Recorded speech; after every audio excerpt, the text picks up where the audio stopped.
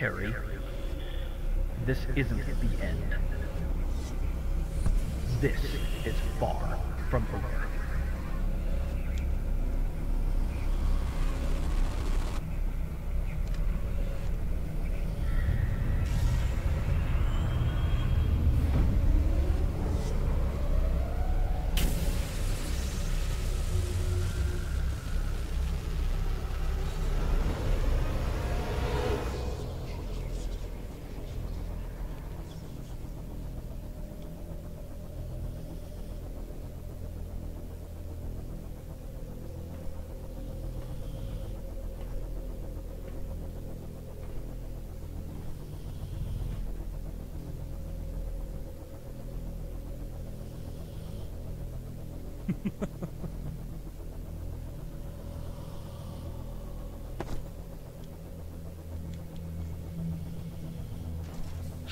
Wait, what?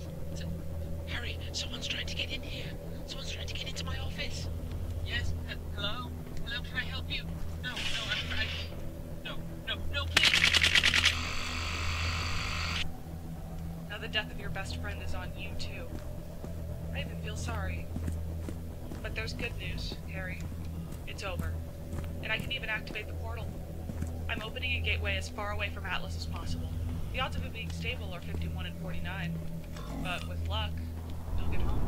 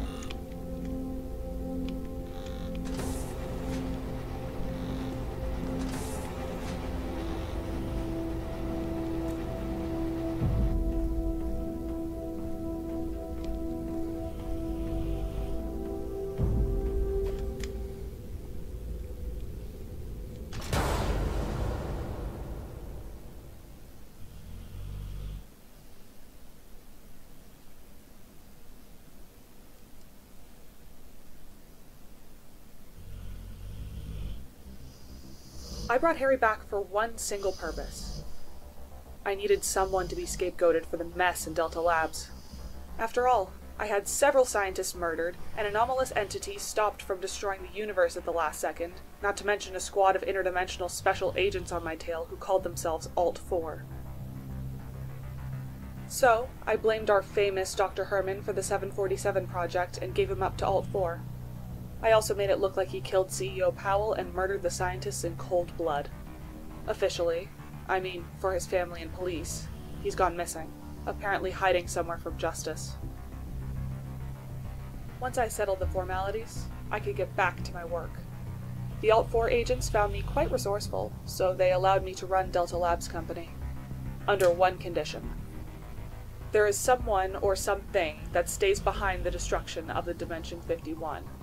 I suspect the same someone inspired CEO Powell to create the 747 project. My task is to find and neutralize this threat.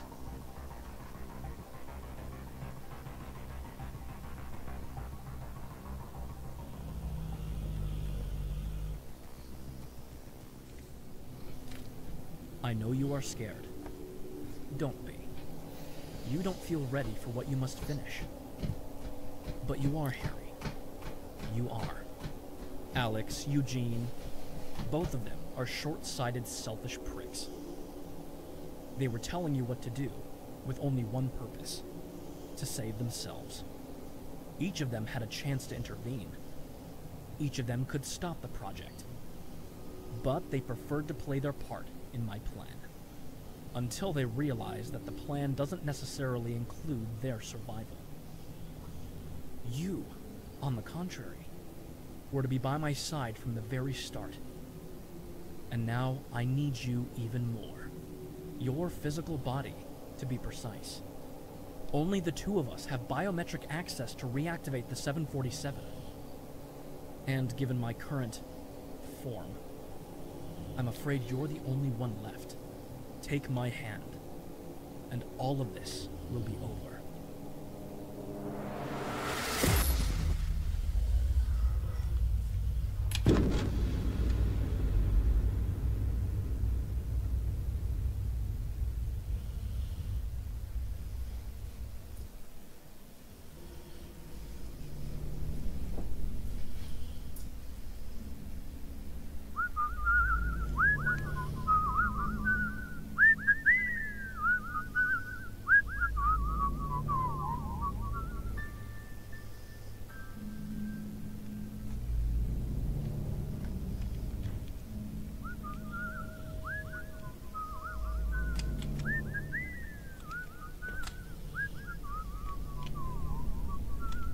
perfect world. Harry and I together, here we go.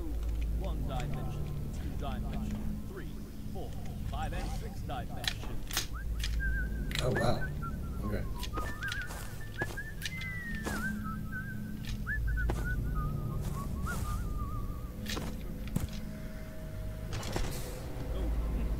Here we go.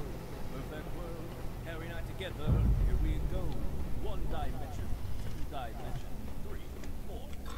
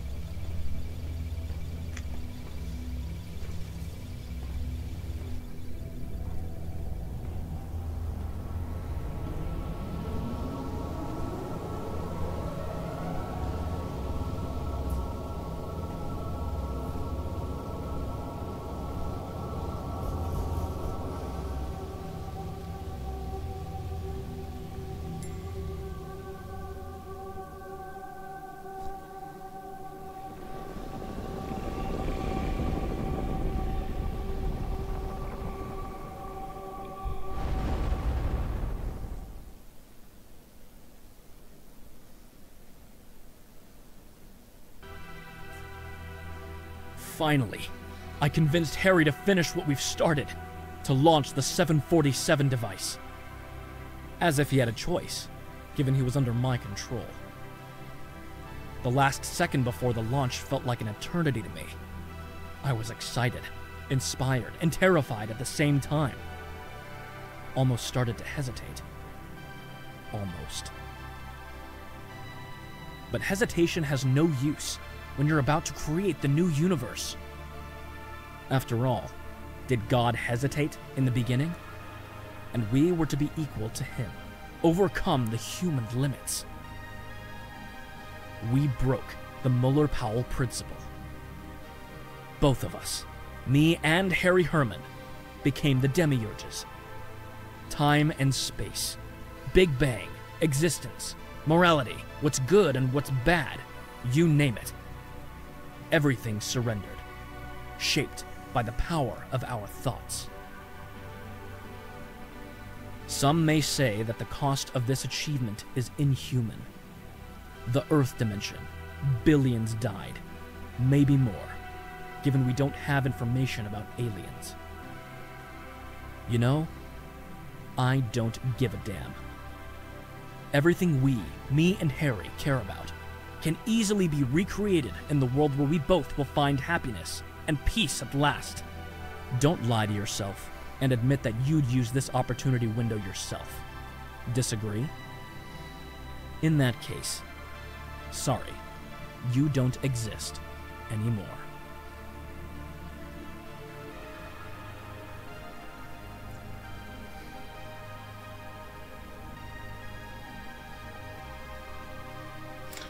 All right. there you have it.